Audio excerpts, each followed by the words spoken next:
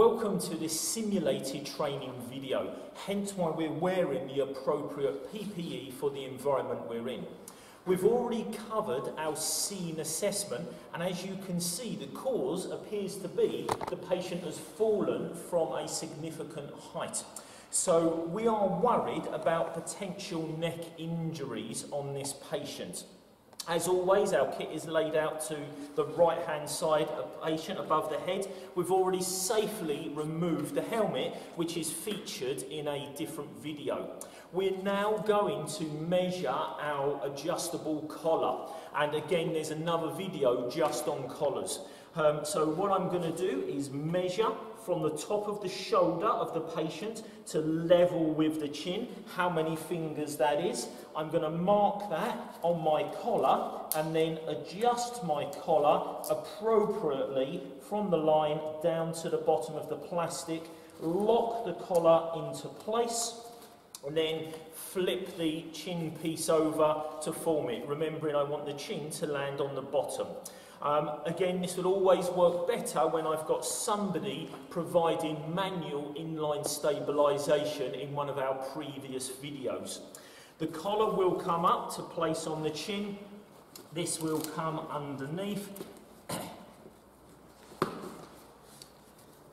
we've got that in the right place. Bringing this around and holding that collar with the Velcro. Finishing off by asking the patient to poke out their tongue so that we know it's adequate for their airway.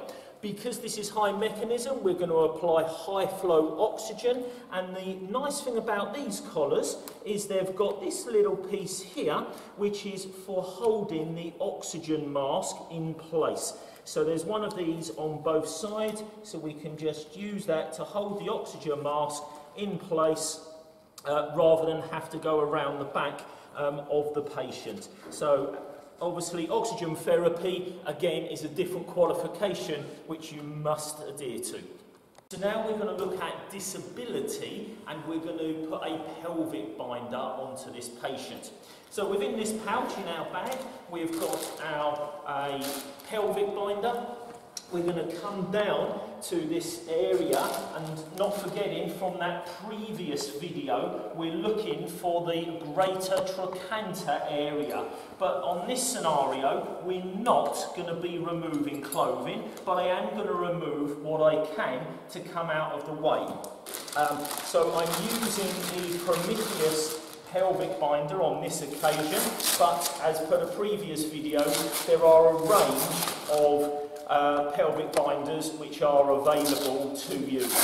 So we're going to prep and get the Velcro out of the way. We're then going to use the belt under the natural hollows of the knees, being very careful about moving the patient. So we're going to bring that through, get that centralised, and this would be easier with a partner where we're going to work it up. And as we said in the previous video, the closer to skin, the better. But if we do have to move the patient 10 to 15 degrees, then we can do that. We've found the greater decanter. It looks like the patient may have lost bladder control as well. We're going to get that point directly over the greater trochanter there. And this would be cut in a real scenario. The same the other side. And then we're going to pull to get that tension, offset, and lay that down. Now, to finish this off, we're also going to hold the feet together. And for that, I'm just going to get myself a triangular bandage. So we're coming to my next pouch up. I've got a triangular bandage here.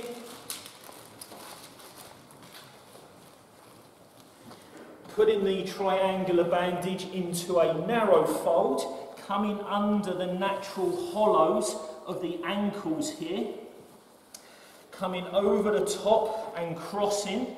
I'm then producing a figure of 8, and because this worker is still wearing boots, I'm going to tie on the corner of the boot. If this was in a different scenario, I may well remove footwear so I can get to pedal pulses, and I can then tie the knot directly in the bottom, but it does work better whilst they're wearing boots. We're now going to look at a fractured mid-shaft of femur, and for that we're going to be using a traction splint. So again, there's a number of different makes and models out there. On our simulated mannequin here, we're looking at a mid-shaft of femur on his right leg. So we've already applied a pelvic binder as well as our collar and oxygen on the patient. For this, we would always want to be down to bare skin so that we can feel for a pedal pulse, and ideally in both legs, so that when we apply traction, we can apply the right traction to get the legs to align.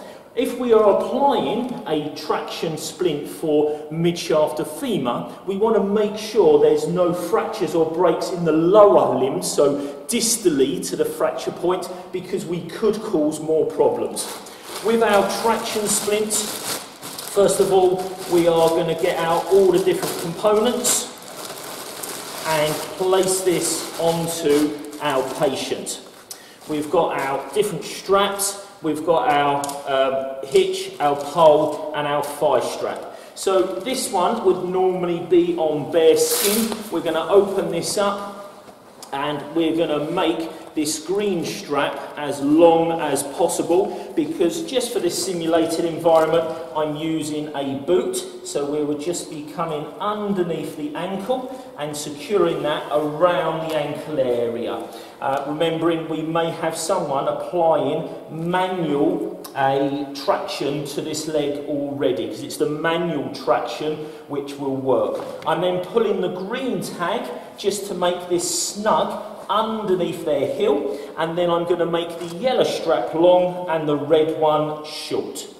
I'm now going to put the thigh strap onto the patient, and again we've already put a pelvic binder on just in case.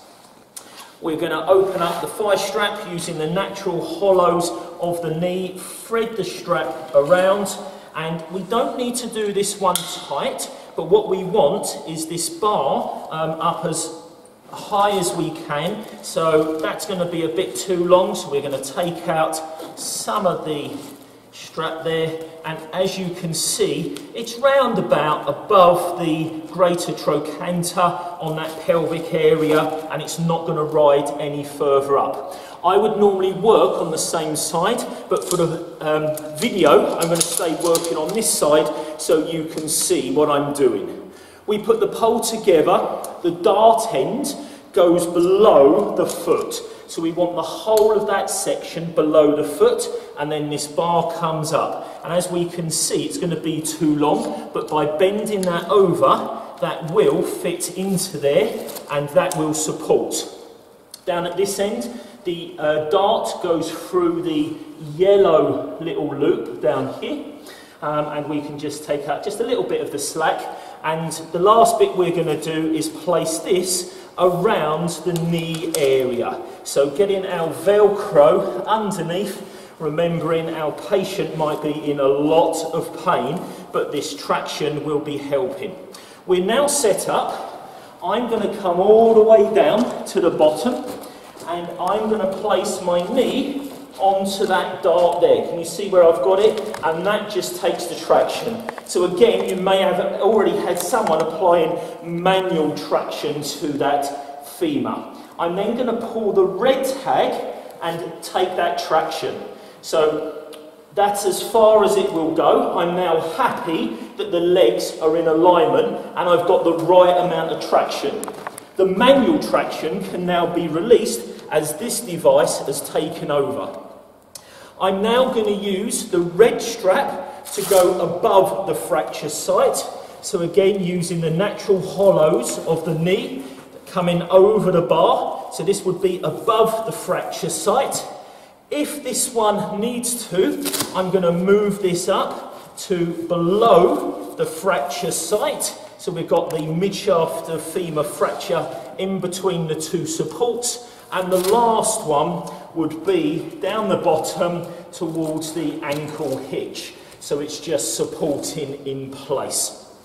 Now that we've done everything, Again, we would recheck pedal pulses in both feet before we scoop the patient, maybe place them into a Vacrum mattress for evacuation and urgent critical time patient going into the ED department.